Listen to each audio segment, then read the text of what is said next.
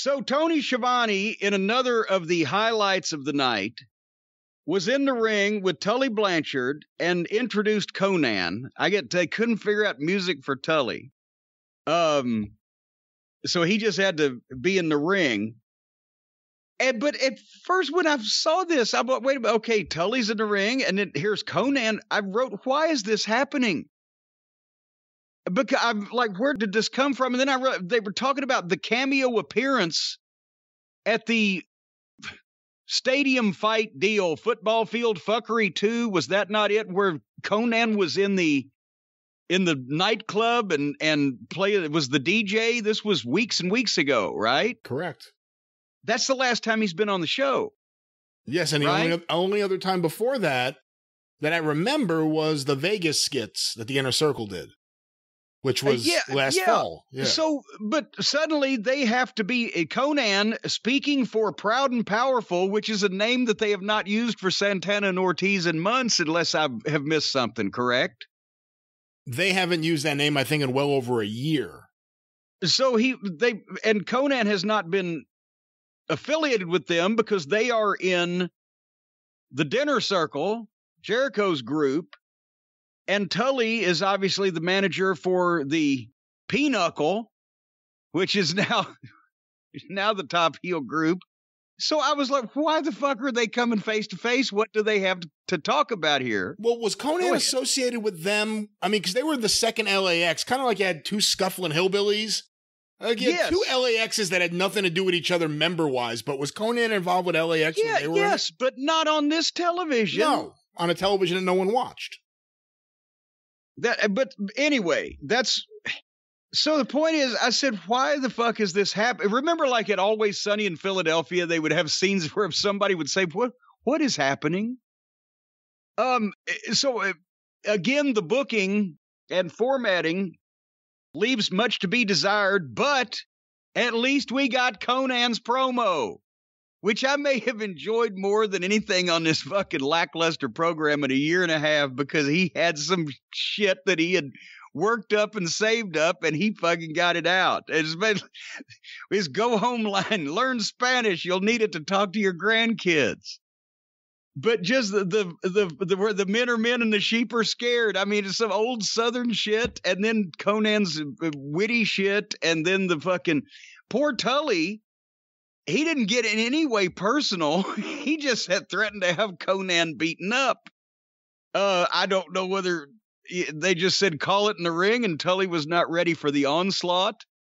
But he lost that fucking debate, I don't know how you score it, but I would say whatever to owe. So I enjoyed fucking Konnan, but his promo, if we could have just not seen them come to the ring or not had any dwelling on why that they shouldn't be having this face-to-face, and they had just played the promo before anybody walked out, it was the best thing on the show.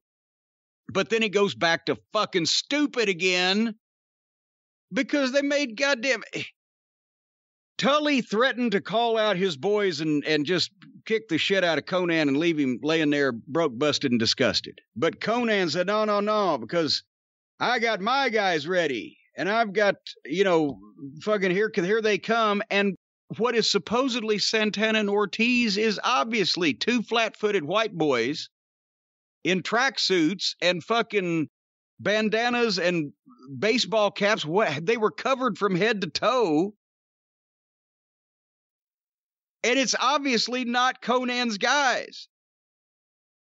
Besides, even if you could say, okay, they mugged him in the back and grabbed their clothing and stole their identity, that's when fucking Tully says, wait a minute, look at this video. And it's Santana and Ortiz on the screen in the back, laid out with shit laying on top of them, groaning. And they're dressed as themselves. And then Konnan turns around and realizes that these two guys that aren't even dressed like his motherfuckers the last time he saw them in this building. Do you see what I'm getting at here? And they jump Konnan and give him a spike pile driver with all the health issues he's had. How much is anybody going to threaten to stab FTR and Tully Blanchard, are they going to get that much heat for Spike Piledrive and Konnan, even if they are fantastic workers and Konnan's going to take that bump when he's had everything in his body replaced? How much heat are they going to get for that? They're not going to get any heat. And why did they make Konnan? Poor Konnan comes out there and gives them a little promo class in the fucking 90 seconds they give him. And they've got to make him look like a goddamn a maroon, an imbecile, when these two guys that obviously aren't his guys come out, but he can't react to that until they reveal on the screen his two guys are complete fucking phonies and are laying there on purpose in the back. So it's a nice promo for a very flimsy reason that is put on the program and ends with a goddamn ridiculously phony angle. Your thoughts? I'm going to be in the minority. I didn't like the promo, and I know everyone else did. But I'm not a fan of Konnan as a talker at all, and never have been. You didn't like that material on this program? I thought it was lame. I thought it was, when you repeat material I've heard before, I think it's lame. But at least you knew it was his. It wasn't these guys memorizing this shit and going out and fucking telling it with a goddamn blank hostage look on their face. I wasn't crazy about it. With that said, another promo that just can't happen without an interruption. Someone has to interrupt almost every promo. The Bucks got away with a promo earlier. I can congratulate them.